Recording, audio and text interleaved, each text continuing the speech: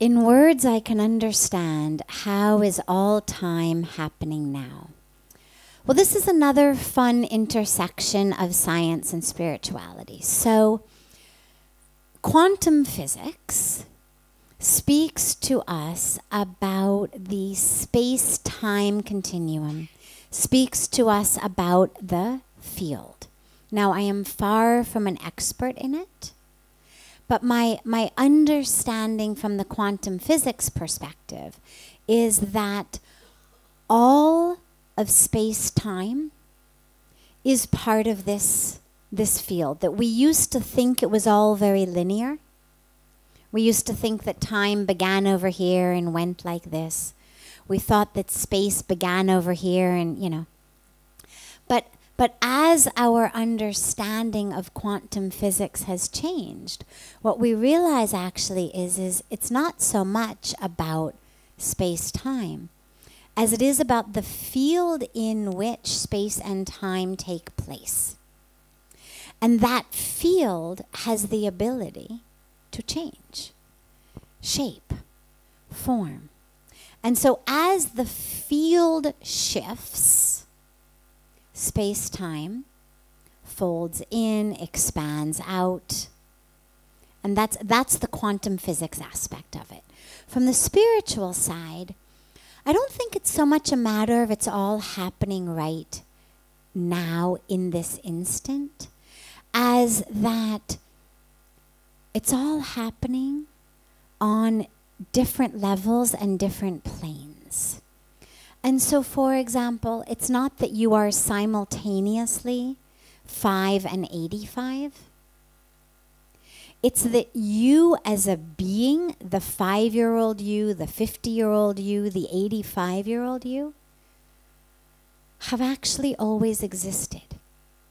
This is where, at the depth of spirituality, what we're taught is you're never born, you never die.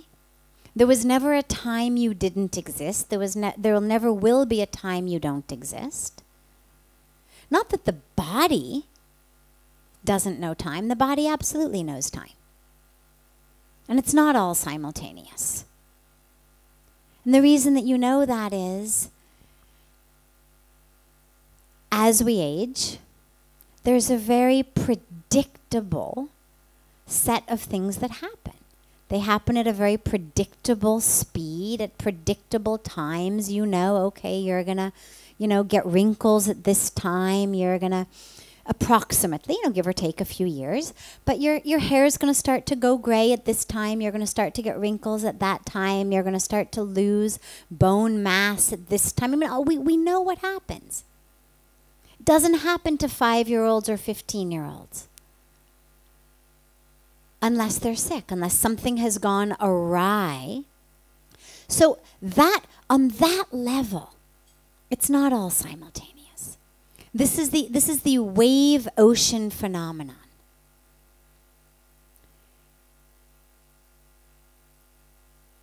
Every wave that ever will take place currently exists in the ocean.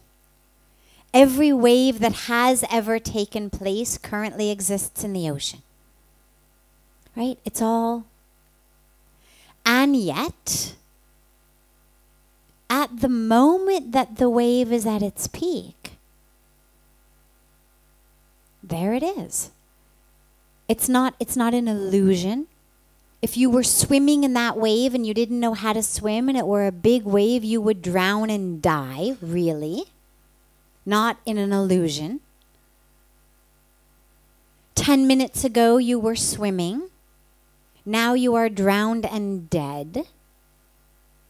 There has been an absolute passage and change in those 10 minutes on one level of existence. And yet when we turn the dial deeper, you were never born.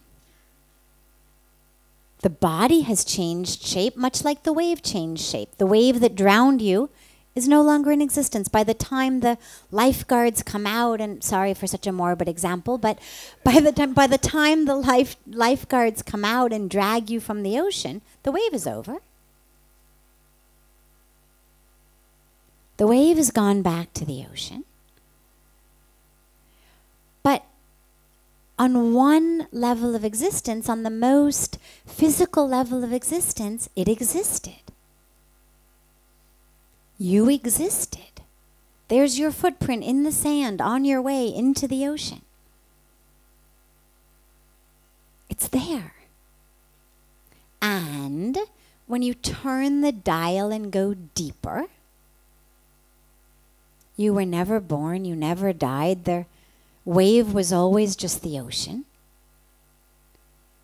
It's all just God. This is like, we speak sometimes in here about the teaching of Advaita Vedanta, for example, that tells us everything is an illusion except God, right? It's all God. At the highest, deepest level, the farthest point you can turn that dial, yes. Ask any sage, any rishi, any enlightened being of any religion. It's all God. Anybody who's experienced it knows it's all God. And take a knife to my skin, cut it, blood will come out. Not as an illusion. 10 people watch it, 10 people will tell you blood came out of her arm. 100 people see it, 100 people will tell you blood came out of her arm. They did not make it up. They did not invent it. It was not a mirage. It's just a different turn of the dial. So this is where in the Bhagavad Gita, when Krishna speaks about death, and Arjuna says, forget it, I'm not going to fight. How can I possibly kill my family members? How can I kill my guru? Forget it, it's not worth it, I'm not going to fight. And then the whole Bhagavad Gita comes, in which Lord Krishna basically says, oh, really? And exactly on what level of existence are you in charge of who lives and who dies? Really? You, Arjun? You've got that power? You decide. And really? You can kill them?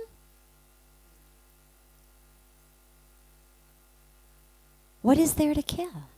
And that's what the whole Bhagavad Gita takes us through, is the soul cannot be killed, cannot be burned with fire, cannot be dried by the wind, cannot be wet by water. There was no time it didn't exist. There will never be a time it doesn't exist on the highest level. But Lord Krishna even gives it to us on the one level back, on the physical plane, which is, yes, here they are in their physical bodies, and you still don't have the power to kill them.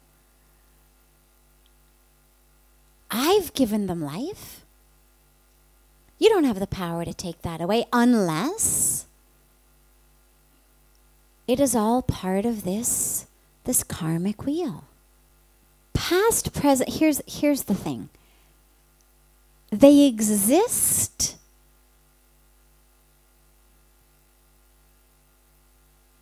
for those at once, for those who can see on that level. Meaning, the enlightened masters. I mean, I've seen this with my Guru Puja Swamiji. He's not bound by these laws of time and space. He knows what happened to you last week, even if you were in a different country or a different city. He knows what's going to happen. He sees it as an entirety. That doesn't mean it's all happening right now. There's a difference. I guess this is the semantic difference. There's a difference between happening right now and existing right now. On this level, it's happening linearly. And here to here already exists. It's like you're going on a journey. You're in your car. You're driving down the freeway. You are not simultaneously at every single exit. You've got to drive that car past exit 10, exit 11, exit 12, exit 13. You cannot be simultaneously at exit 60 where you're going. You have to move sequentially, 10, 11, 12. Each exit a mile. You've got to go that way. And if you were in an airplane or a helicopter or looking at a map or in a spaceship, looking down, well, all of those exits, of course, exist at the same time. They're all here. If you have that vision, you can see it. But in your car, on your journey, exit 10 is not happening at the same time as exit 30. You're at exit 10 at 9 in the morning. Depending on your traffic, it's going to be 10:30, 11, 12 by the time you get to exit 60. You begin with a full stomach. You ate breakfast before you got in the car. By the time you get to exit 60, your breakfast has been digested. You're hungry. So your existence is absolutely changing along the way. The fullness, the emptiness isn't existing simultaneously in you. It's happening linearly. And go high enough up, and the whole thing exists at once.